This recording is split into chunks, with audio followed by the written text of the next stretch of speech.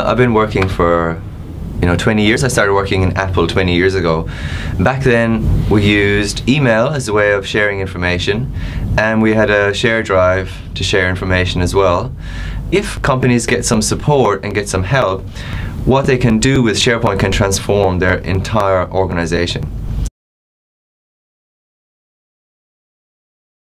We're a small consulting with big names. I mean, we're preferred suppliers for Commonwealth Bank. We've delivered like 16 projects for them so far.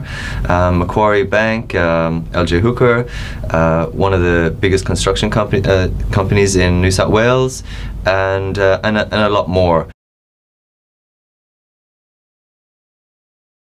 I think that the reason we get bigger clients, usually mid to larger clients, is because the quality of work that we deliver, and also because we're small, we don't wheel in oh, we have to get an account manager, a tech business analyst, a business analyst, a senior consultant and a junior consultant, and so on, where the costs just balloon out, which often happens with larger consultancies.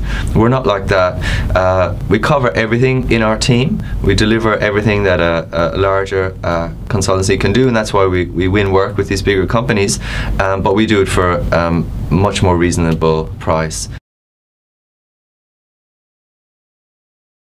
We've been working with WebVine now for about 2 years, and as it goes for working with the business, working with not only the stakeholders within each project, but actually going implementation with the users, we found that they were really effective with that.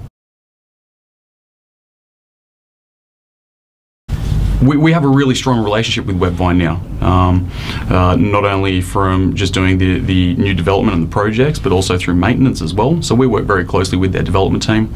Their developers are really good guys. They take the time to get an understanding of the business and what the requirements are for projects, and at the same time they learn more and more about LJ Hooker.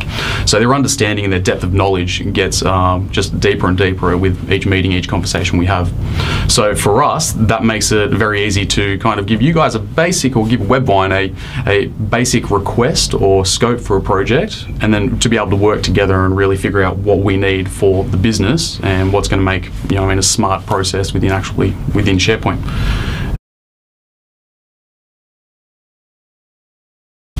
Yeah, the guys are great, to be honest. As I said, around the developers, they really take the time to understand what the business requirements are and how you guys operate. You can have a real conversation with them around the typical user that you might have in your business or a project, and why you need particular aspects of that. And they'll always take that on board and come back with a solution that's going to work for the two of you as well, which is fantastic.